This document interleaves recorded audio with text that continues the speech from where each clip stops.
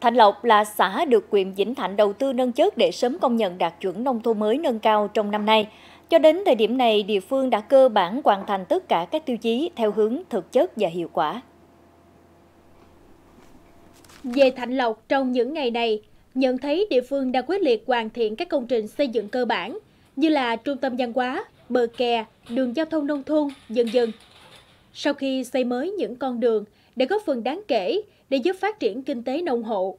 Điển hình là việc giúp hàng chục hộ trồng mai vàng ở ấp Tân Thạnh tăng thu nhập từ 300 đến 1 tỷ đồng mỗi năm.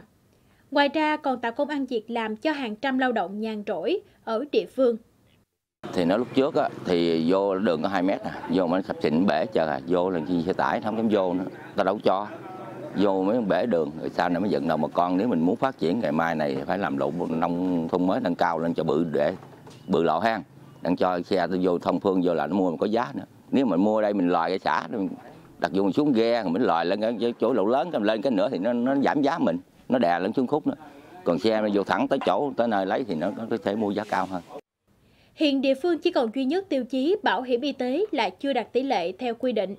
Nếu đầu năm, mỗi tuần địa phương chỉ bố trí 1 ngày để vận động người dân tham gia bảo hiểm y tế, thì nay đã nâng lên 2 ngày 1 tuần. Dự kiến đến cuối tháng 11 này, tỷ lệ bảo hiểm y tế sẽ đạt 95%. Tôi tham gia cái chương trình bảo hiểm này là thứ nhất là cho nó có cái phong trào với người ta.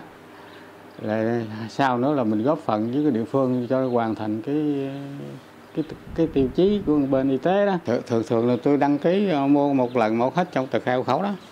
3-4 đứa mua luôn cái một, nó cũng có cái lợi ích cho mình. Đó được giảm.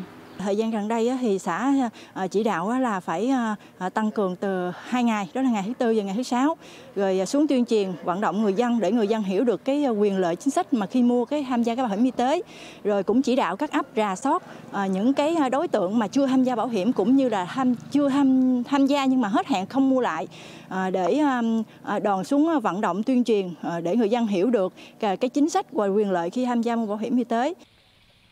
Trong năm nay, Thạnh Lộc đã xây dựng hoàn thành 3 tuyến đường, 8 cây cầu, thu nhập bình quân gần 66 triệu đồng một người một năm. Xã chỉ còn 8 hộ nghèo, các tiêu chí về giáo dục, văn hóa, thủy lợi, hành chính công, tỷ lệ người dân tiếp cận pháp luật, vân vân đều đạt cao hơn so với quy định của Trung ương và thành phố. Giờ đây, địa phương đang tập trung vận động nhân dân cùng thực hiện cảnh quan môi trường để chuẩn bị ra mắt xã nông thôn mới nâng cao vào cuối năm nay.